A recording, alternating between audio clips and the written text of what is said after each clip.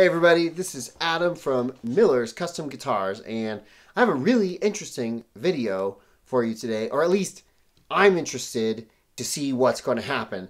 I have a really great guitar in the shop today, or at least it should be great, and it's actually kind of meh. It's a Epiphone Jumbo, beautiful guitar, and it kind of sounds okay, and the owner of the guitar thinks that some of the tone is being robbed because it has a plastic nut and a plastic bridge saddle, and he thinks that the tone could be significantly increased and improved if we replaced those with better materials.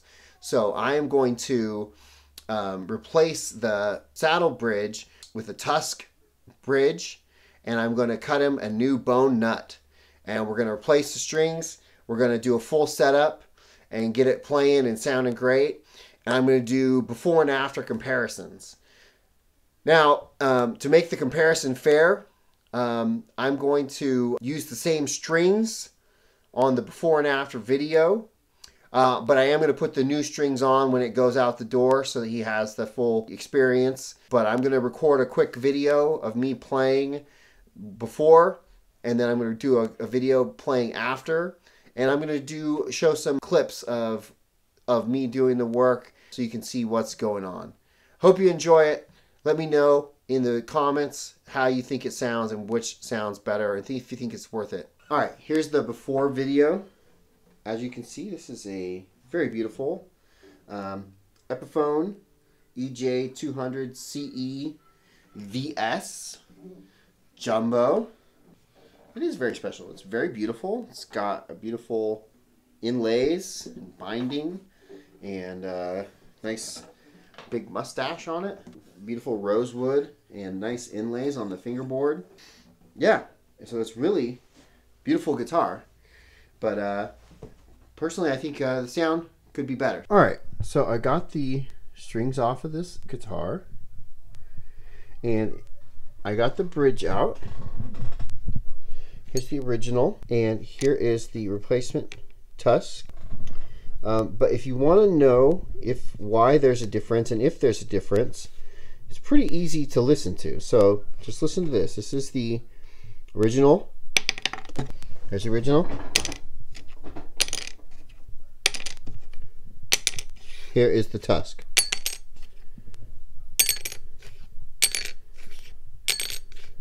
The Tusq nut has so much more resonance and frequency response than the other one. This one just sounds completely dead, and this is just has no life in it and is absorbing and killing all of your frequency response. So I think this is going to make a huge difference. Okay, just a little quick update. Did get the nut off, and just in case there was any doubt as to whether or not this nut was plastic, yeah, holes drilled in the bottom, dead giveaway, plastic. So we're going to clean that nut slot up, get it nice and flat, and start making a bone nut. And in the meantime, I got the saddle sized perfectly. It's a nice tight fit. Gotta push it in. That's going to transfer a lot of vibrations. And then the other thing that the owner wanted is he wanted to replace the bridge pins to something that matched, to get rid of the plastic ones. I don't know if this will affect the tone or not, but it'll match a little bit better. So we're going to get some of those in there. Here's an interesting part of the process. If you haven't seen it before, I've got the nut blank roughed out, and I've got the string spacing measured. I used my StewMac string spacing guide. I measured in from the edges of the fretboard, and then I used the string spacing guide to determine the rest of the string spacing, and then I transferred that over. And then what we're doing is we're very lightly scoring those lines with my finest saw And these are really just kind of like scoring lines so that my actual nut saws have a groove to follow later. And these don't go very deep.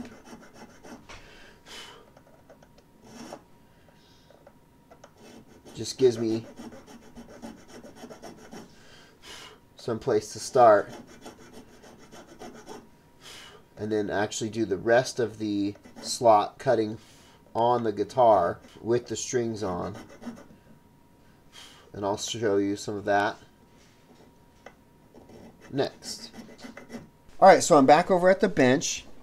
And you can see I got my nut blank down in the guitar. And I got the old strings on the guitar, which is pretty good benchmark because they're the same string gauge as the new ones that are going to be going on to do the string gauge and everything for my nut slots. And you can see I got one already done. Now the grooves that I carved with the razor saw are barely enough to just hold the string in place, and you can see that one just jumped right out. That's just good enough to make sure that my string spacing is good. But other than that, we can just get going. Now the strings are not in tune; they're just basically enough to hold the strings in place. And what we'll do is I kind of loosen the string, move it out of the way, and then file a nut groove, and then we'll get going. You can see I have some tape in order to protect the headstock, and we'll get going. So I like to start with a saw that's slightly smaller than the string gauge that we're going. If you cut the nut slots too wide, you'll get like weird overtones and rattling. So even though this is the A string, I'm going to use the saw that's slightly smaller than that, and then I'll go up to it if I need to. So I'm going to start right here. And these are two-sided files. You have the skinny strings on one side and the fat strings on the other side.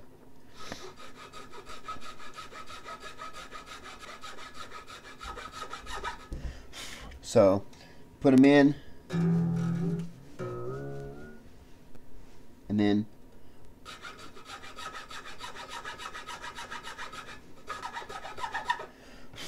I found that you can check it with gauges.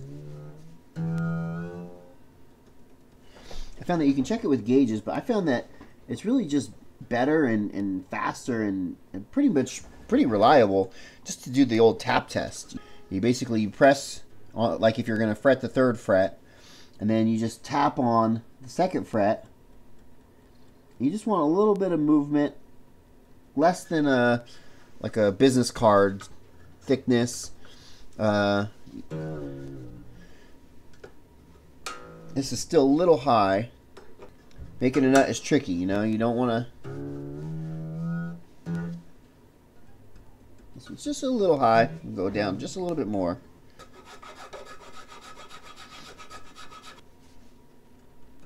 Oh yeah, there we go. Tap test. Now, when you're cutting a nut slot, one thing that you always want to do is you want to back file the nut. You don't want it to go straight across.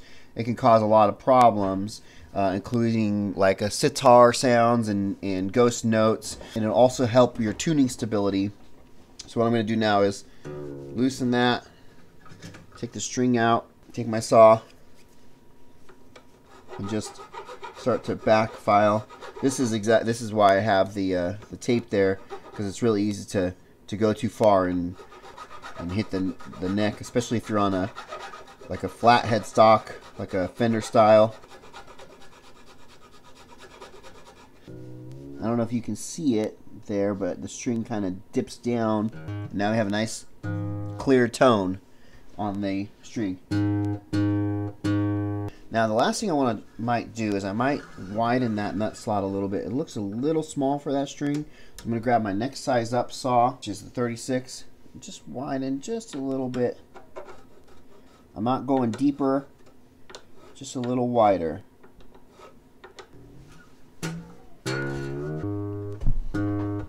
Yeah. So anyway, I thought it might be interesting for you guys to see how a nut slot is cut. So let's do some sound clips. Okay, here's the before. I'm using the Tortex green pick, and I'll just try to play the same thing before and after. So here we go. I'll play some chords in E, then some chords in E, G, and then some open chords. Okay, here we go.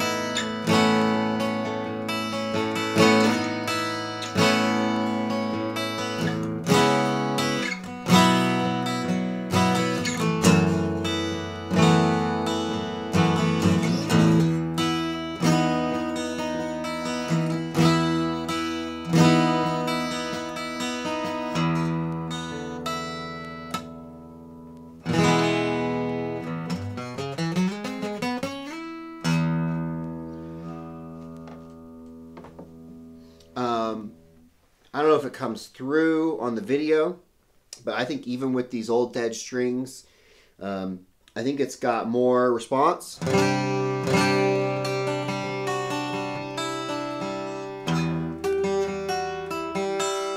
think the treble end is better. I think it's definitely got more sustain,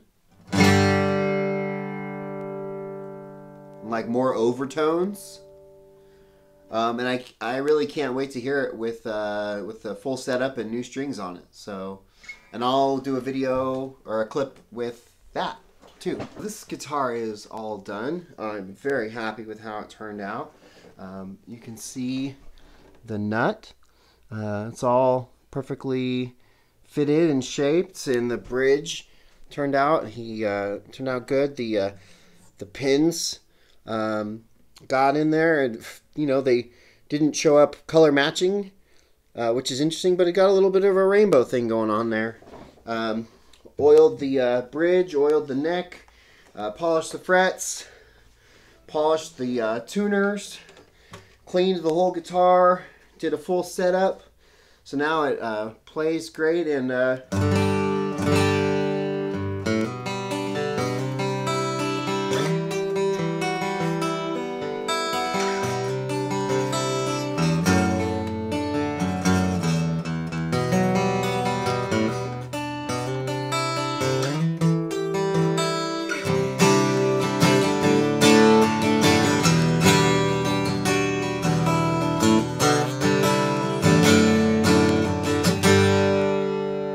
I think it's pretty good.